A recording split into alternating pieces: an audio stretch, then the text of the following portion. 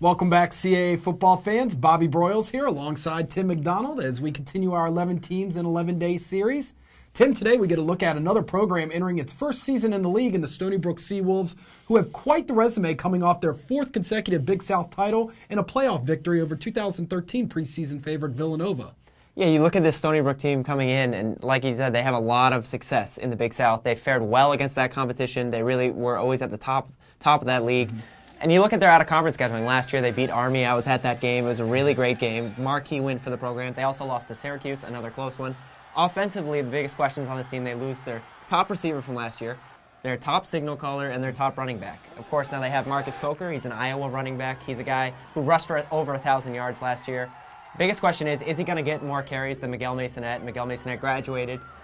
Is he going to be the guy who's going to be another 1,000-yard rusher? How's their passing game? And they have a lot of questions offensively, but I think overall, Stony Brook as a program, the strides they've made in the last 3 years, coming into the CAA, it's perfect timing. Well, we got to sit down with head coach Chuck Priori and talk with him about his expectations for the Seawolves entering their first year in the league. Well, we're going to be ready to play. I want to compete each and every week, whether it's our non-league games or league games. There'll be challenges that, Stony Brook has not had in the past, but we've played a competitive schedule before. We've played some of the teams in the league. We played Villanova last year in the playoffs, so we have an idea what it takes, but week in and week out it'll be challenging. But with that challenge, it should be excitement. And as I tell my team all the time is we're going to play the game that we play that week, and we're going to worry about that week. So right now we're worried about August 4th when we report.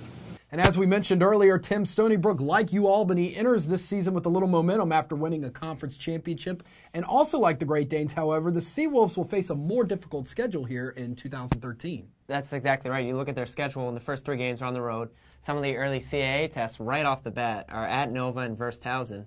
Talking about the meat of the CAA right there. Welcome to the CAA, Stony Brook. Stony Brook and Albany, you hate to make comparisons, you hate to pick on the new guys, but they really are similar in a lot of ways in terms of they're both from New York. They both have gone out of their ways to schedule out-of-conference games in the past.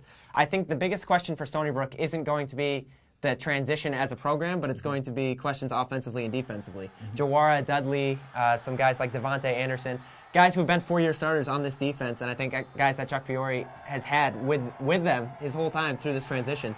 I think leadership-wise they're going to be all right. It's just can they get adjusted to that CAA weekly grind and just the difference of play and the difference of talent. Once again, Chuck Priori on the brand of football we can expect from the Seawolves.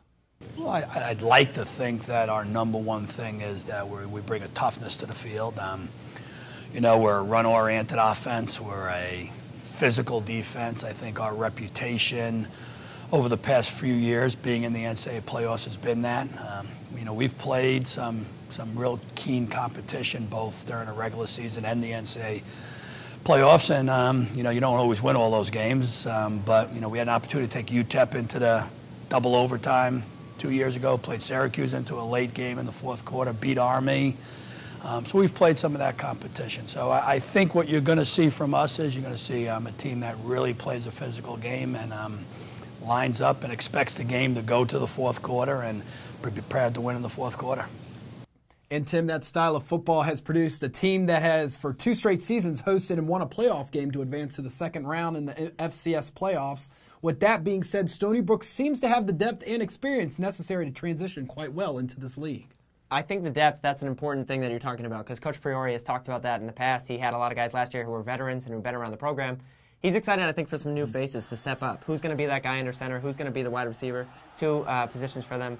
I think excitement, that's the word that Stony Brook's using. Like you said, they've been to the playoffs. They've played at Sam Houston State. They defeated Albany in 2011.